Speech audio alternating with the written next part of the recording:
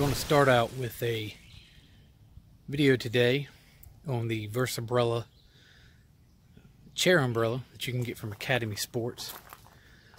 As you can see, it attaches directly to the seat. You can attach it any part there.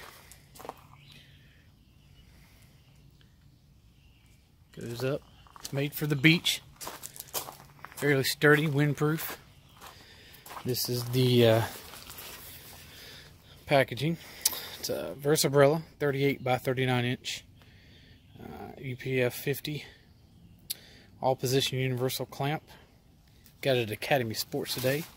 I believe it was about $9. Get the clamp right here. Screws down.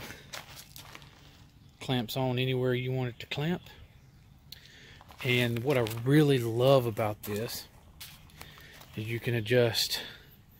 If you push in right there, you can adjust it back and forth.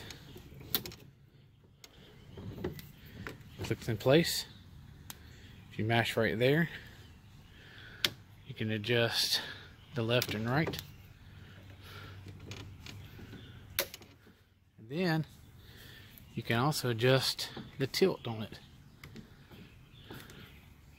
with the connector up here.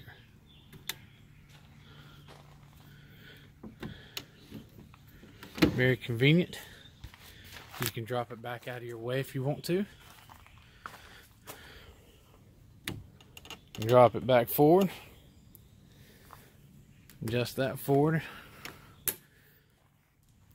I like how the umbrella is all set to one side. So if you put it on this side, it's still covering over to the other side of the chair without getting in your way. It's also, if you look, it's not in your way while you're fishing. Pretty high up. Like I said, you can fold it back if you wanted to. But if you're doing trolling, or if you're sitting still, maybe catfishing, gar fishing, something like that, very, very handy. Could have used it the other day on the lake. Even standing and casting, you still got your whole standing platform up here that you can stand in and cast, and it's still not in your way. It's a very handy item. Got mine to match my kayak, my 3 Waters Big Fish. I call it Baby Shark. Kind of looks like a shark.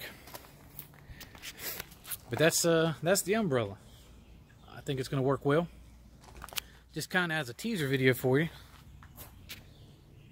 Hatch install. 4-inch inspection hatch that I got. We're going to look at putting these probably